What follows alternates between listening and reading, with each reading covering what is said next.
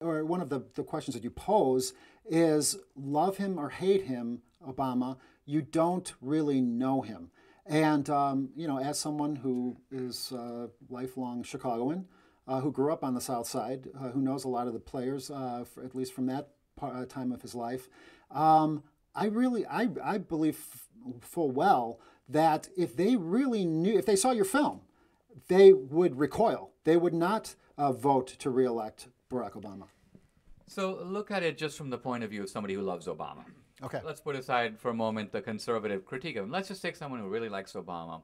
And in the liberal camp, there's been a mystery for 4 years now, which is that why is it that when Obama talks about some causes that are very close to the hearts of most liberals, he seems bored?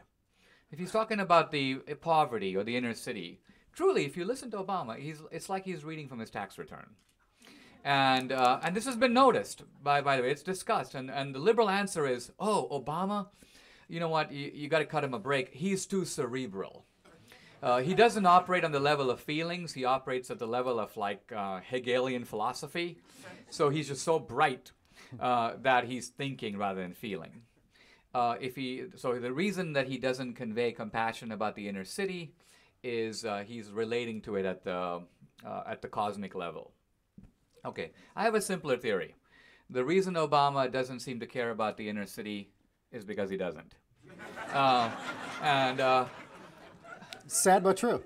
Right. Yeah. So the thing about Obama is that, so from the liberal point of view, is when they look at Obama, I think I mentioned this briefly, the Occupy Wall Street guys. Mm-hmm. They're looking at the 1%, the 99%. So the definition of liberalism is within the United States, how much do you want to redistribute? If you want to redistribute more, you're more liberal.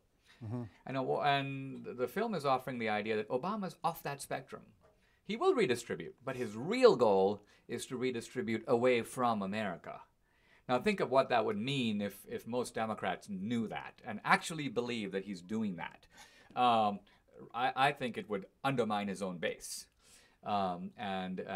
Because, as you point out in the film, even the poorest American is considered the 1% by world standards. Because America barely has enough in the till to meet its obligations to retirees, to pay union pensions. If the ordinary union guy and retiree knew that a country that already has all this debt is going to be funneling trillions of dollars to other countries, and that this would decimate their own futures and their children's futures, and that from a certain ideological point of view, which is the very opposite of the American dream. The American dream is our kids should live better than we do. The anti-colonial dream is that our kids should live worse than we do in the name of global justice.